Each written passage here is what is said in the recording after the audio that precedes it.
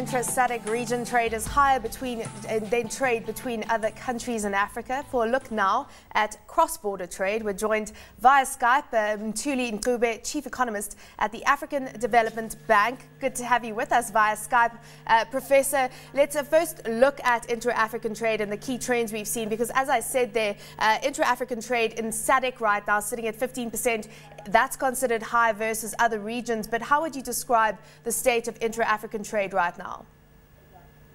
Well, the state of inter-Africa trade really is positive. It's looking up. It's been going up, but not fast enough. And there are many reasons as to why it's not moving up fast enough.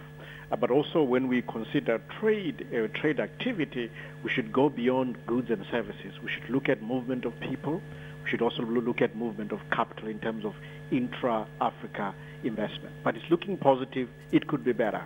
It's looking positive, which is a good sign. But one of the issues has been the delays at borders. And of course, you've done a big study into this and the potential that we could have to improve border post. At this point in time, can we quantify the cost of these delays at customs? The delays at customs across borders in Africa and in Southern Africa specifically are quite high. Those costs are quite high.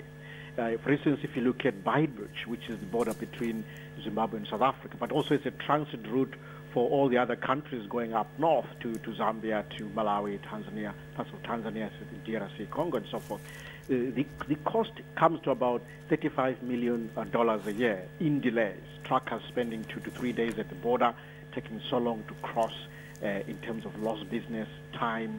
It's all very expensive, and all that could be cut down quite substantially through a one-stop border post arrangement. Yeah, tell us about the one-stop border post arrangement, because there have been success stories with the implementation of it, the border between Zimbabwe and Zambia, known as Chirundi. So tell us how that system has helped improve the flow of goods and services across those two borders.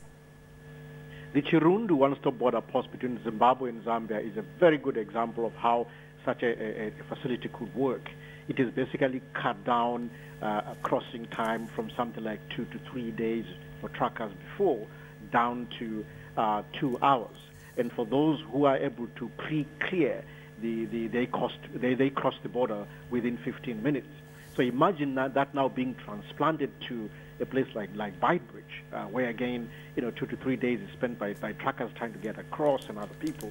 We could cut down that easily to 2 hours, and with pre-clearing that down to 15 minutes, and that's a major, major saving. Of course, this means that the two countries work together. It's one facility that would include all the immigration, security, policing arrangements, customs, and all the various issues around customs, inspection of goods, all that being done within one facility with an appropriate revenue sharing arrangement between the governments of South Africa and Zimbabwe. That's what would need to be put in place. What is the cost of this kind of system? Is it a cost factor that needs to be taken into account when we're looking at implementing, as you say, this one-stop border post? Oh, frankly, if you consider the cost of delays with the current arrangement, coming up to easily $35 million a year in dollar terms, the cost of one-stop border post wouldn't be that much. I mean, the saving is enormous. If we spend that amount of money on putting the facility in place, maybe a bit more, this is a major, major saving over time, and it will be a most welcome facility for facilitating trade within the region. So, of course, the World Economic Forum is underway in Ethiopia right now, and many saying that one of the focuses is going to be on stimulating intra-African trade. Do you feel that governments and ministries involved in trade acknowledge the role that these border posts play in delaying trade? Oh yes, the government in Africa are committed. They are acutely aware of the importance of facilitating trade through one such instrument as one-stop border post. Absolutely, they're aware of that. I think a lot of it has to do with the implementation, the strategy element, execution. I think that is where we want a more aggressive, a more focused approach. And this, we as a bank, African Development Bank, want to assist in this regard to get the conversation going, and also funding where we can afford it, of course, to help governments implement these one-stop border posts.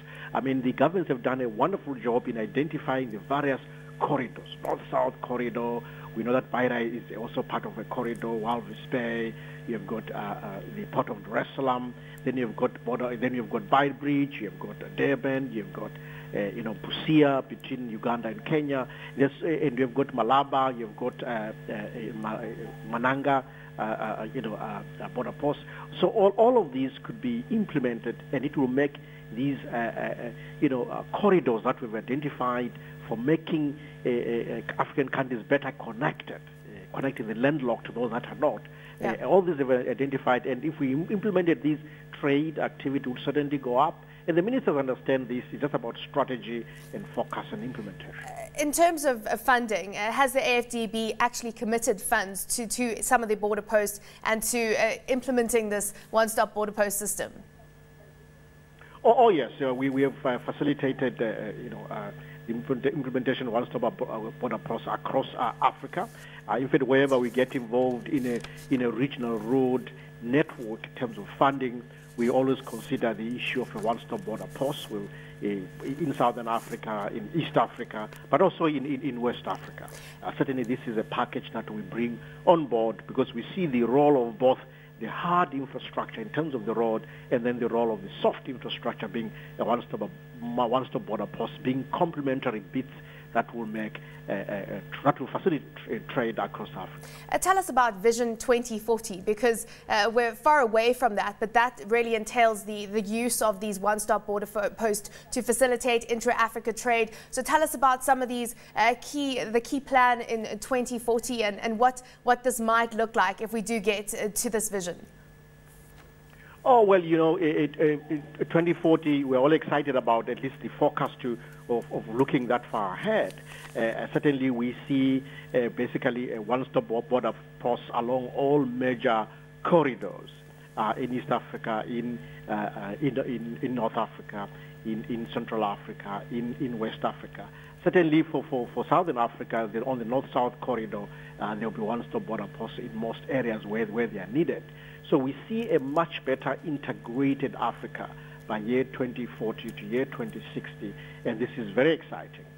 But as I said earlier, while we are facilitating the movement of goods and services, let's also think about the movement of people and also the movement of capital in terms of intra-Africa investment. The three pillars will make for what we would call regional integration, Africa integration. Yep. On that note, Mthuli Ncube, we'll leave it at that. Of course, Mthuli is the chief economist at the African Development Bank.